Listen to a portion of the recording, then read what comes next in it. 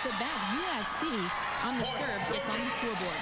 Well, Holly, Mick Haley told us that his team had to make some adjustments. 2 losses in the regular season to Stanford. Something has to change. A lot of that will be on the defensive side. Kendall Bateman, the service for USC. And Kleinman finds the back line. One of the things that USC is going to try to do against Alex Kleinman, number 10 right there, they are going to try to play more of what you think of as a zone defense. They're going to try to back out a little bit and not move so much.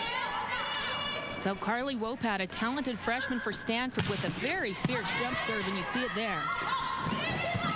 Quick middle attack read by Stanford. And here's Kleinman again. Stay low. These teams very familiar with each other. And you can see by this extended rally right off the bat. Jupiter blocked.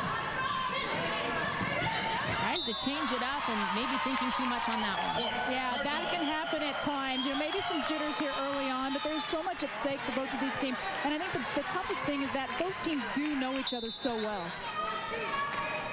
6'2" freshman out of California, and Carly has that great jump serve we noticed yesterday in their match against Ohio State. Very effective.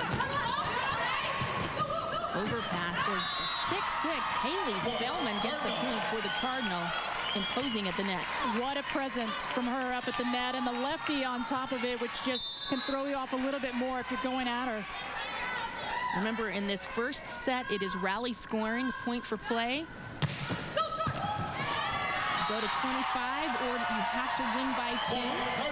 It is the best of 5 sets, and the final set will be to 15.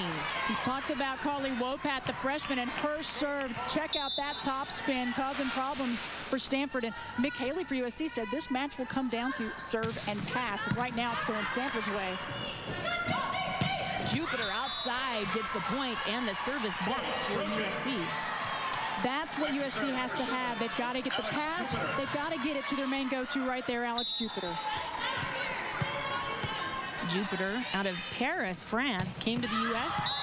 as she serves long, primarily to be a beach volleyball player. She's ended up playing indoors more and more, and Coach Mick Haley told us today she's finally this season really making that adjustment. Yeah, big adjustment to go from beach play to the hard court, and it has been a struggle for her, very inconsistent, but not this year. Now into the